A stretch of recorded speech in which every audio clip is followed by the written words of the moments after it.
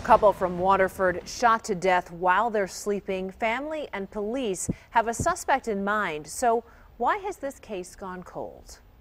Coward. He's a coward. You know, to go in there at night while they're both sleeping and shoot somebody like that.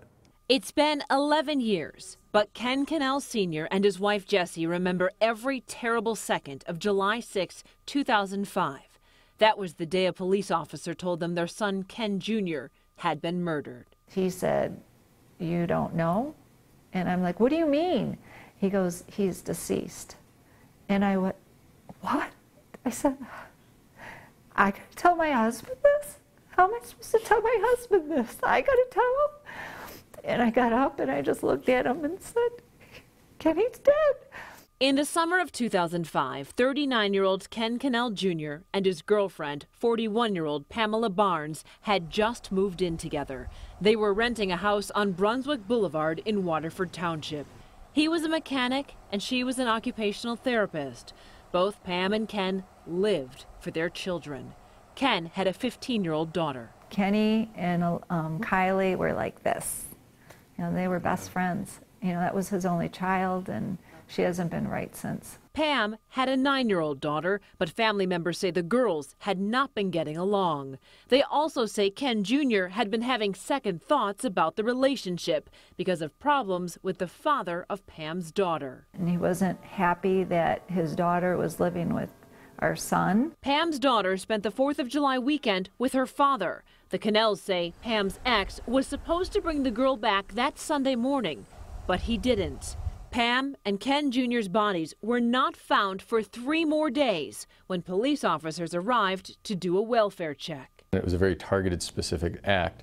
They were both asleep in bed, so never saw anything coming. There was no signs of a struggle. Waterford Township Police Detective Sergeant Brent Ross says a killer or killers got into the home and shot both Pam and Ken several times. Walked right back out, locked the door on the way out.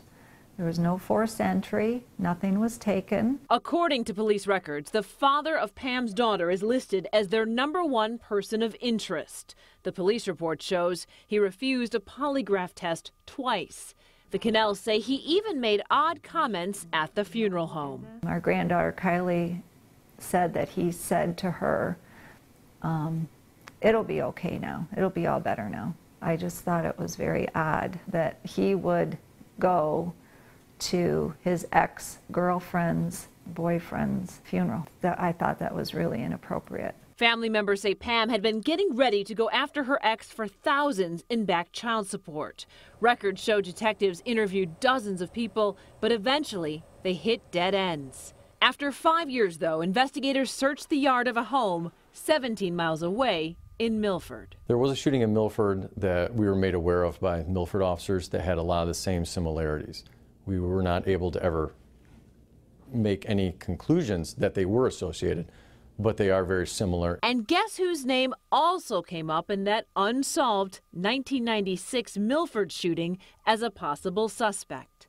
Pam's ex. So we always hope that somebody will come forward that knows something about it and then will just give us that last little piece that we can go forward with. I will go on until I take my last breath. I'm not going to give up hope.